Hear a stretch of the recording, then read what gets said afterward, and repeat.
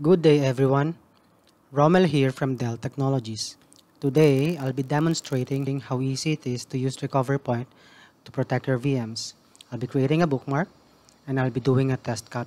Hope you like it. The first thing that I will do is to log into my environment.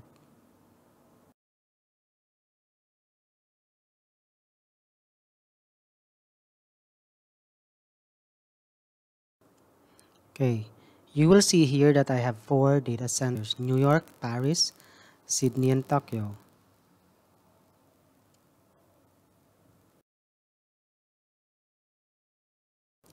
Under my New York data center, I have a VM called Linux_app. If I go to the summary page, and if I scroll down, I'll go to the RecoverPoint section.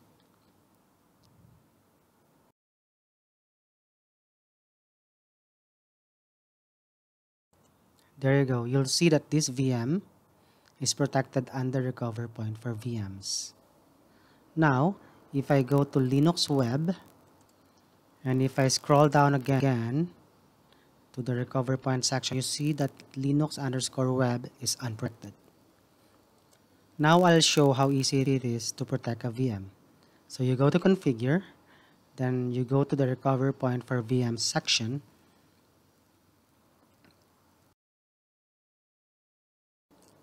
You can press this button, Protect this VM. When you press this, it will go through the wizard of protecting a VM.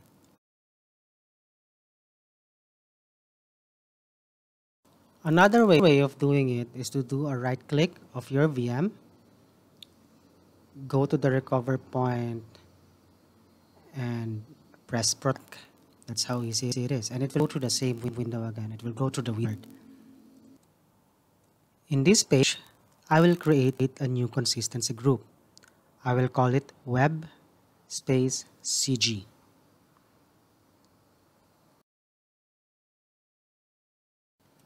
Then I'll select the production VRPA cluster. Now this is my production copy. I'll change the name to web_prod.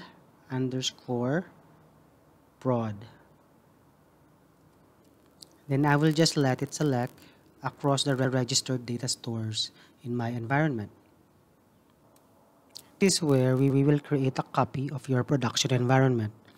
First, create a remote copy that will be stored or housed in my Paris environment.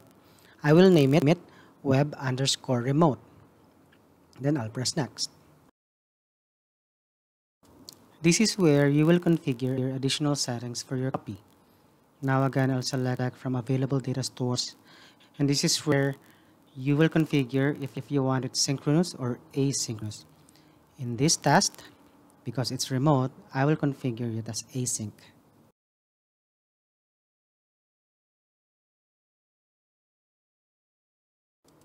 For this page, I will let it create the VM automatically under my Paris data center.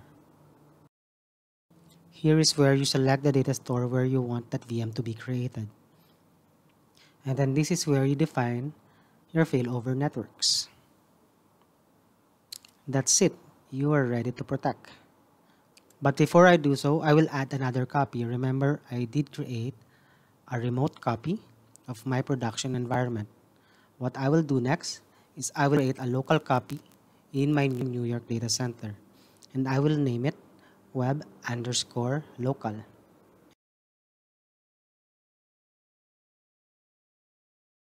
Then I'll just have to go through the same process again, but in this case, I will make it synchronous. Of course, now resources will be under my New York data center. I'll have to select the data store where it will be stored, the failover networks, and that's it. You're done. This is the summary page of your configuration. You have a production environment, you have a remote copy which I created, and then you'll see a local copy which I created as well.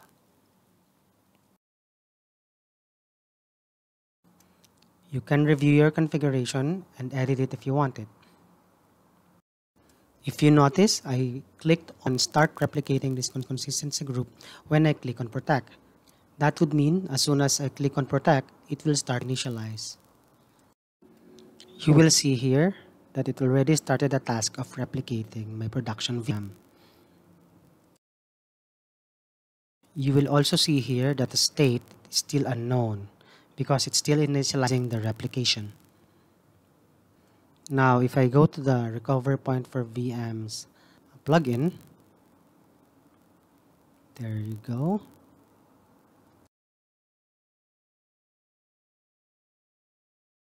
So here's the dashboard. So in this environment, I'm protecting 3 VMs, including Linux_web. I'll go to the protection tab, and I'll go to the consistency group. Here, I will see my web CG consistency group. There you go. Now, if you see here, I have those 3 VMs created, the prod, the local, and the remote copy. If I click on the consistency group, it will show me the relationships of all these 3 VMs, the production, the remote copy, and the local copy. I'll just have to close the other window so that it will be easier for you to see it. You see here, now it's initializing. My prod is replicating to web_remote at Paris. And it's also replicating to web_local at New York. You will just have to wait before everything gets active. In this case, it's still initializing. Now it's active and synchronized. In here, it's just showing active because my configuration is async. Now, if I go back to my data center and my Linux_web VM, and I go back to configure and the RecoverPoint for VM section, you'll see the relationship as well. And it's now protected. If I go to the summary page and go down again, scroll down to the RecoverPoint section, you'll see the status that it's protected already. Now, that's how easy it is to configure a protection of a VM using RecoverPoint. I'll go back to configure, then RecoverPoint for VMs, and then what I'll do next is to create a bookmark. This is how easy it is to create a bookmark. I'll put a name and I'll call it test bookmark.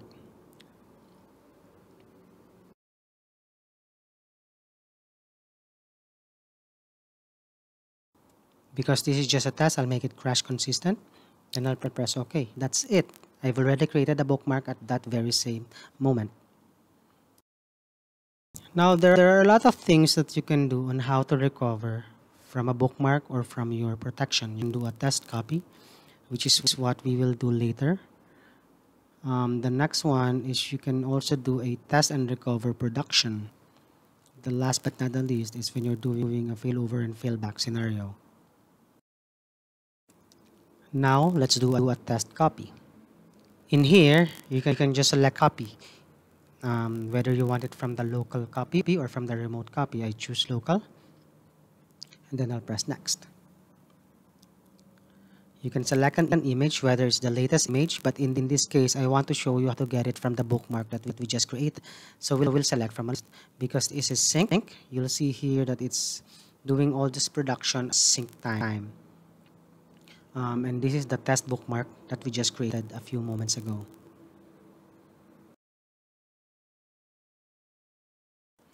And then I'll press next.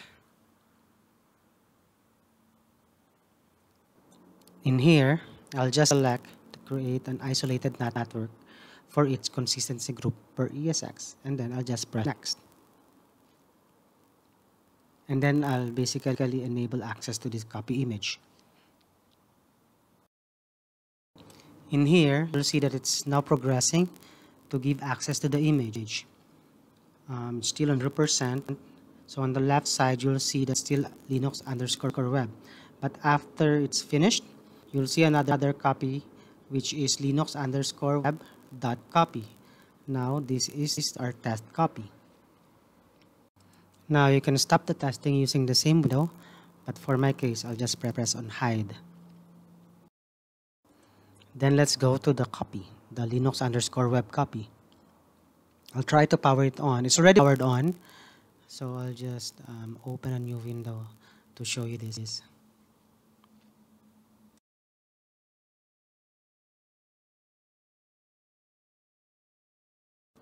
Here it is. Now it's booting up.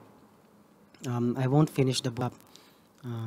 Basically, it's just to show you that here is our copy wherein you can use simultaneously together with the production copy.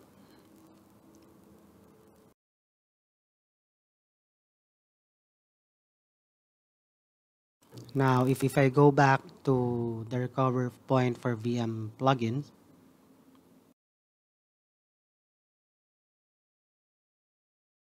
here the dashboard again, and if I go to the recover activities, this is our copy from our web consistency group, and the source is web_local.